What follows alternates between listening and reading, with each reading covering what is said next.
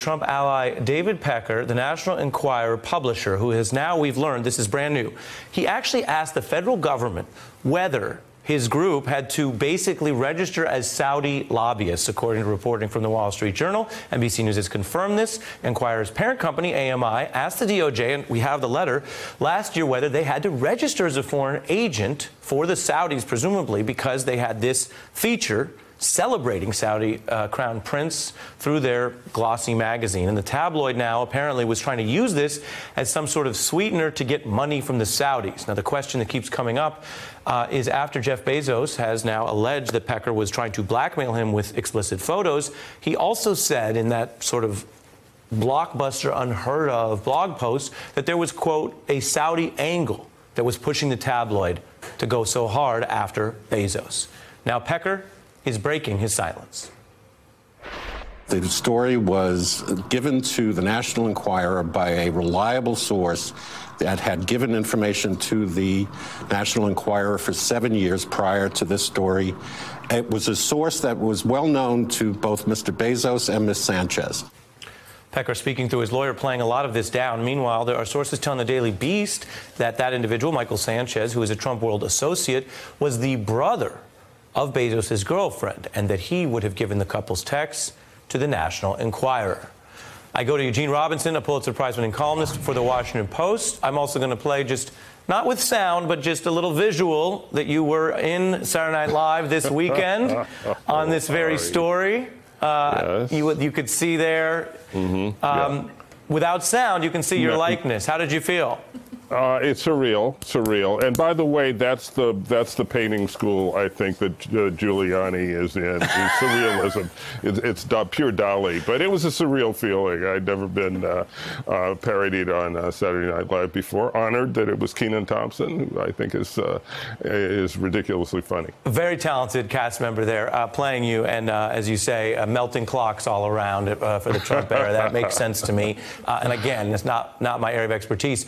There's so much in this story packed in. I just caught viewers up here over the weekend on a little bit of the latest, including the Enquirer's defense here of something that is terrible no matter what, if, as alleged, this type of blackmail. But their defense is, however terrible it may look, it is not the international Saudi intrigue that was alleged. You, of course, affiliated with the Washington Post, we mentioned, Bezos, the owner there. But walk us through your view of all of this.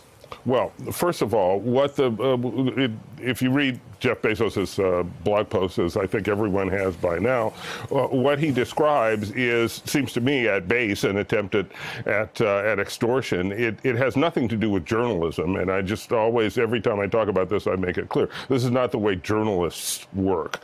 This is the way, mobsters and racketeers work, maybe an extortionist, but not journalists. That said, there is this mysterious sort of suggestion of a Saudi angle. As you know, the Washington Post has been at odds with Mohammed bin Salman, the Saudi leader, over the killing of Washington Post columnist Jamal Khashoggi.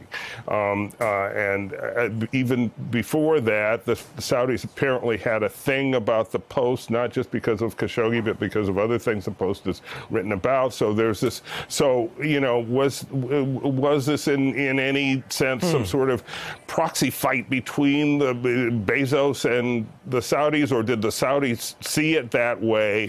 Well, and can I raise the obvious here, which is not meant to be overly complimentary to you or your colleagues at the Post. But just the obvious takeaway here is a brutally murderous regime that does all sorts of controversial things to its own people on human rights, and as the Post has documented on Khashoggi, and they appear, at a minimum, very shook and impacted by just the power of the words and the reporting from this paper.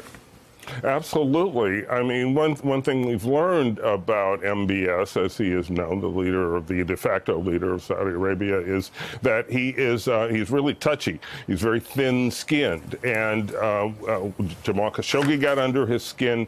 The Washington Post got under his skin just for writing the truth, writing about what he was doing and what his regime was really like, and it was counter to this image he wanted to project. Now, we don't we know that there was this weird relationship between the Saudis and David Pecker's AMI, to the point where AMI had to inquire whether it should register as a Saudi agent.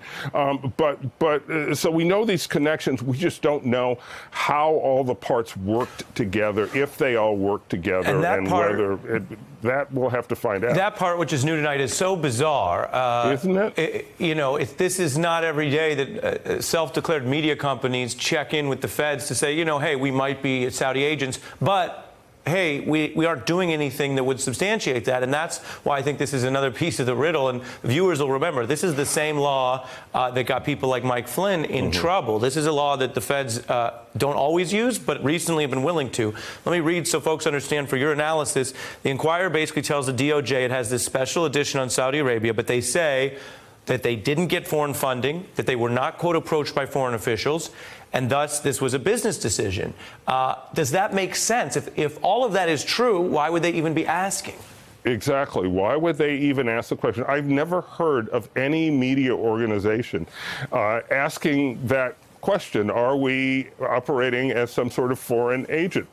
This is completely new. This is completely alien, but it certainly suggests that that they protest too much in this filing, in this question. Why would you raise the question if you didn't think there was something more than innocent in that relationship? And I don't know the answer to that question. Right. Well, that is a super intriguing part of this. Eugene Robinson, as always, thank you for coming on The Beat. Great to be here, Ari. Hey, I'm Ari Melber from MSNBC. You can see more of our videos right here, or better yet, subscribe to our YouTube channel below. You could have been anywhere in the world, but you're here with us, and we appreciate that.